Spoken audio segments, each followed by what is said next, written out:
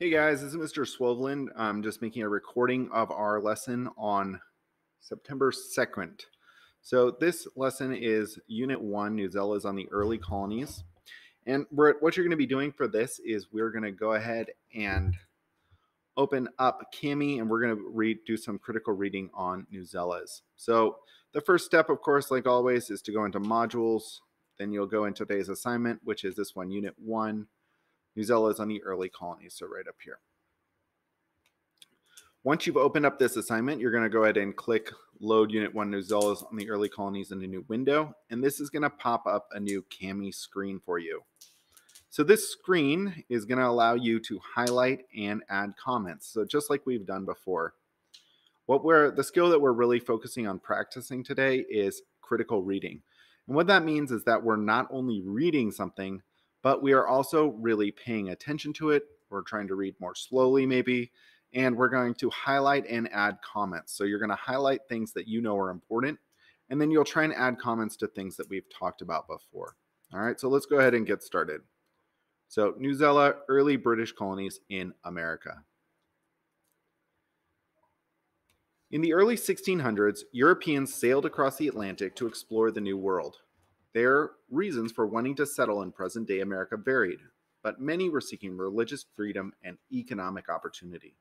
All right, so right there off the bat, I've got something important, right? Their reasons for wanting to settle in present-day America varied, but many were seeking religious freedom and economic opportunity. And this is something that we've talked about before. So I'm going to go ahead and highlight that. And to highlight, you're going to go to Markup, select the text that you want to highlight. Oh, I don't want to highlight all that. Select that text you want to highlight, and then you can click the highlight button or just select it and click Markup. But this one is so important that I'm going to go ahead and add in a comment, right? And so one of the things that we talked a ton about last week were the motivations of explorers. So I'm going to say many early European colonists came to the United States seeking religious freedom or economic opportunity. And remember that those are two of the really important things that we talked about last week. So religious freedom and economic opportunity. So like I mentioned before, one of the important things to do when you are doing critical reading is to go back and put in comments about things that you've heard before, right? Usually if you're hearing something in class multiple times, it means that it's important, that it's going to be something that you really need to know. So let's go ahead and add that comment in there. The Spanish, who commissioned the 1492 voyage of Christopher Columbus, were the first to explore the New World. However, it was England that established the first colony. It was built in Jamestown, Virginia in 1607. All right. And I know that this is super important, right? I've kept saying 1607 is an important year over and over again already. So let's go ahead and highlight that. And I'm even going to add in a comment just so that we are triple sure in 1607, Jamestown, Virginia was founded. So let's go ahead and add in that comment. And I'm going to say in 1607, Jamestown became the first successful colony in North America. The American colonies were divided into three groups based on their location: the New England colonies, the Middle colonies, and the Southern colonies. Each region had its own special social, political, and economic characteristics. The New England colonies. The founders of the New England colonies had a mission that was entirely different from that of the Jamestown settlers. Although they were in search of economic opportunity, their main goal was religious. Fed up with the Church of England, Pilgrims and Puritans sought to reshape society to match what they believed God wanted. All right, so I know this is another thing really important, right? We talked a lot about yesterday how Plymouth, their focus was religious freedom. So this is going to be something that we see in the New England colonies. So I'm going to go ahead and highlight that. And I'm even going to add in a comment. I'm going to say many of the New England colonies were founded by people from England seeking religious freedom. Right? Because the motivations that people have when they're going to these colonies is really going to shape the character of those colonies. And it's really important for us to understand what those motivations were in the different colonies. Fed up with the Church of England, Pilgrims and Puritans sought to reshape society to match what they believed God wanted. Religious strife in England reached the peak in the 1500s. King Henry VIII broke with the Catholic Church of Rome and established his own church. Religious life in England was upended. The new church under the king's leadership was known as the Church of England, or the Anglican Church. It was approved by the English Parliament, but not everyone was willing to accept it.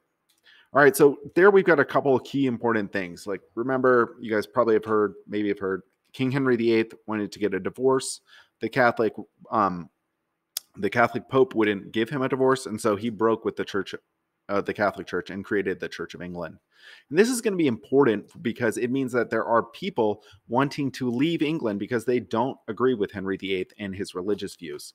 So these people are going to end up coming to the United States. A lot of them will end up coming to the United States seeking religious freedom.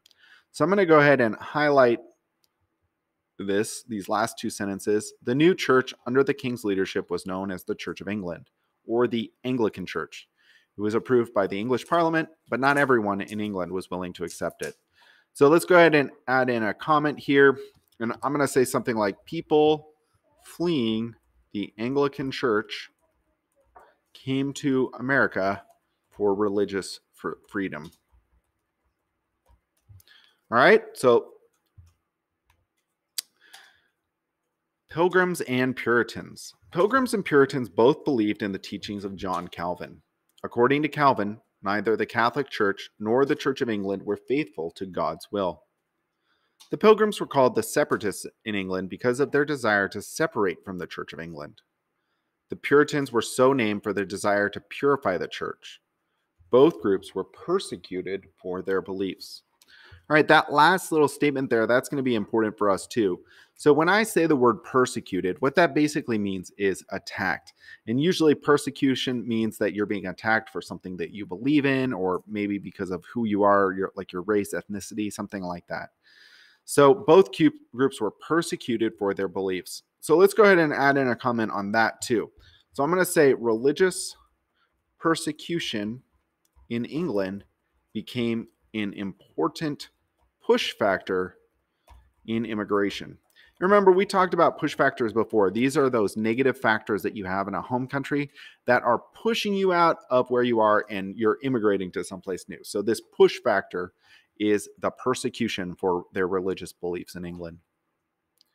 By the early 1600s, each group had decided that England was no place for them. To both groups, the New World seemed the perfect place to realize their ambitions. The land was unspoiled. Children could be raised without being infected by wrong-headed English religious ideas. The chance to create a perfect society was there for the taking. By 1620, a few brave pioneers had begun to build their new society in America. The settlements they established formed the roots of colonial New England. And we talked about yesterday, right, this 1620.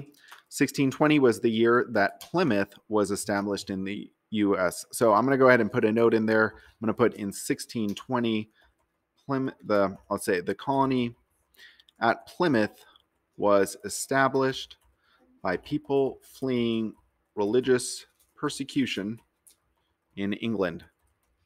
Okay. The Middle Colonies.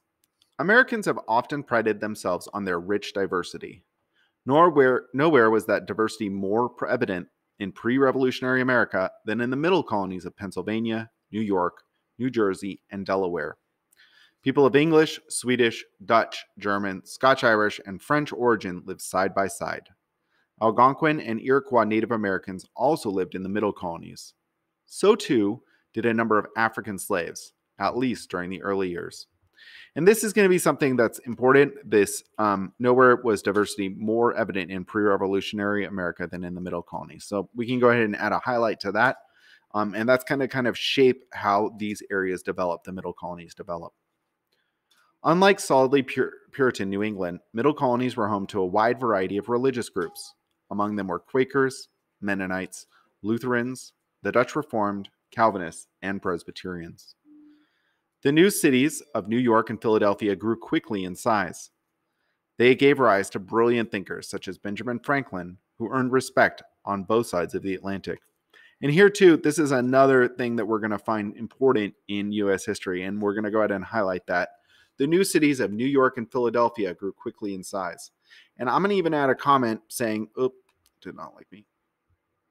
I'm going to go ahead and add a comment that says political upheaval began in the new American cities. And this is going to become really important. What we are going to see is as we start to develop US history, as the United States start to develop as a country, some of the most important political thinking, some of the most radical ideas start to come out of these new cities like New York, Philadelphia, and of course, Boston. Unlike New England, where the rocky soil made large-scale agriculture difficult, the middle colonies were fertile. Wheat and corn local farms helped feed all of the American colonies. So that is definitely important, right? The middle colonies were fertile and they became the breadbasket of the colonies, or the place where we grew food. So I'm going to go ahead and add a comment to that because this is going to become an important thing. Anytime you see a broad idea about economics, specific to the colonies, like what type of economics they had, what was the main economic engine, that's going to be something that you want to pay attention to. So I'm going to say the middle colonies produced enough food to feed not only themselves, but also the other American colonies. And this is important, right? Because it's going to allow the northern colonies to focus on trade. It's going to allow the southern colonies to focus on cash crops because they are able to trade with people in those middle colonies for food. All right, the southern colonies. While New England's growth centered on trade and the middle colonies fed America, the southern colonies turned to cash crops. The two most important were tobacco and cotton. All right, and here again, we've got something important that the article is telling us, right? While New England's growth centered on trade and the middle colonies fed America, the southern colonies turned to cash crops. The two most important were tobacco and cotton. And there, I've got something that not only is important about the southern colonies, but is important about all three of the colonies. So let's go ahead and write in a quick note. And I'm going to focus on what were those economies of the different colonies. So I'm going to say New England's economy focused on trade. The middle colonies economy focused on producing food. And the southern colonies focused on producing cash crops like tobacco. Okay? And those are going to be really important because these basic economic ideas, these economic mainstays, or the most important economic parts of these colonies, will really shape how they develop over the next couple hundred years. Virginia was the first successful southern colony. Immediately to its north was Maryland. In both colonies, tobacco became the most important crop. To the south lay the Carolinas, and in the deep south was Georgia, the last of the original 13 colonies. The South's dependence on growing cash crops led it to use a large slave labor force. Slaves were present in the North, but were much more important to the South. They were central to the Southern way of life. All right, and we definitely know that's pretty important, right? So let's go ahead and highlight this. And I'm going to add in a little comment about slavery, because right here we are going to see the start of America's terrible legacy with slavery, and it's important for us to understand its foundations. So let's go ahead and say the South's dependence on growing cash crops led it to use a large slave labor force. So I'm going to say cash crops like tobacco and cotton require a lot of labor.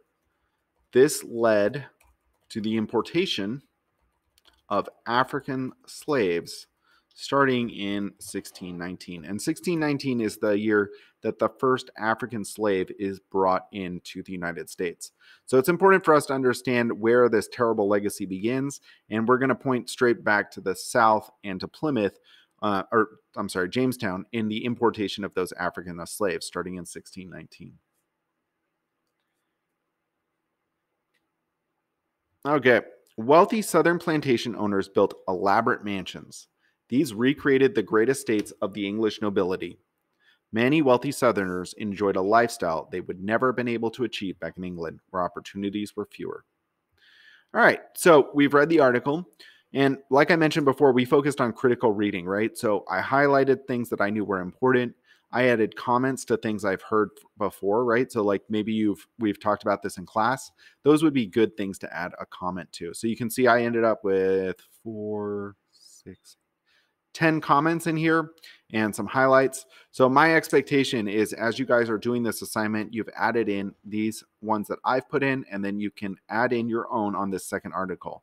So if you scroll down from the first article, you'll see we have a second article in here.